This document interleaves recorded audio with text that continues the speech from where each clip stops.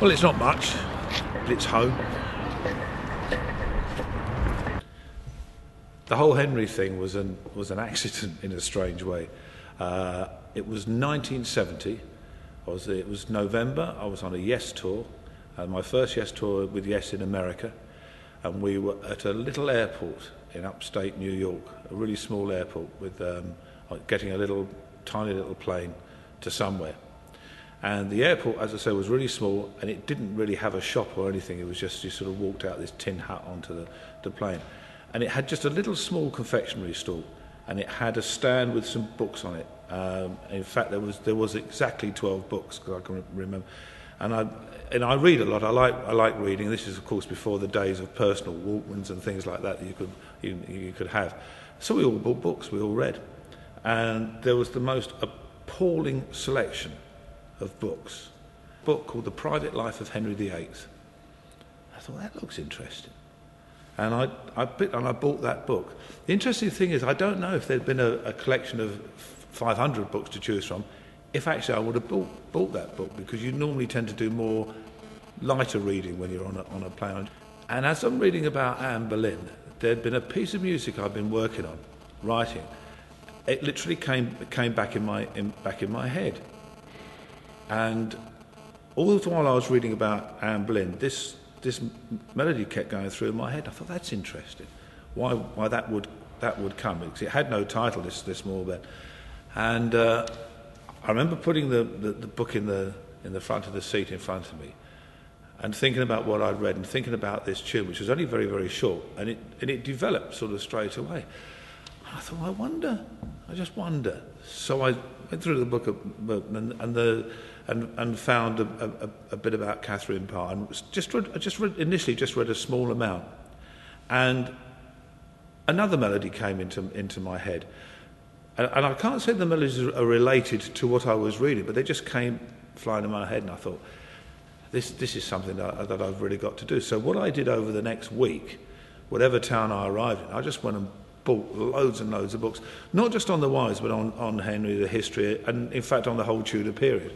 I always carry a manuscript book, started writing loads of themes, loads of ideas down, and really that's how the album was formatted and came about.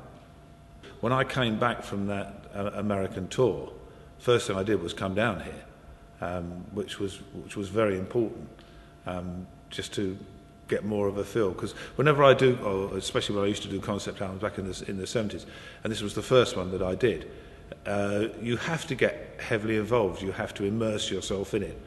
What was interesting was I never ever tried to look at any of the wives' lives and try and match the music to their lives. It was just feelings that I got musically that went to them.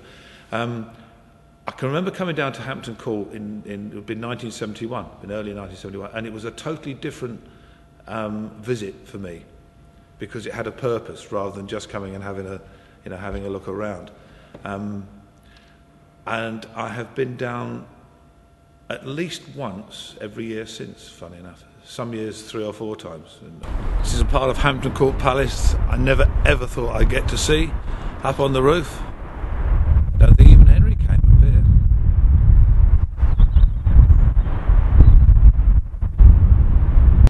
In early 1972 I decided that, even though I was very busy with the Yes, that I wanted to do one concert of the 6 Wives of Henry VIII. And there was only one place I wanted to do it, and it was here at Hampton Court.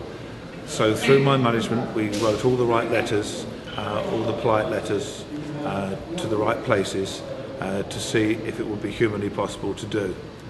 Apparently what I'd asked for in 1972 was about on par with treason, and I think if I'd have tried any further I would have either been beheaded or sent to the Tower.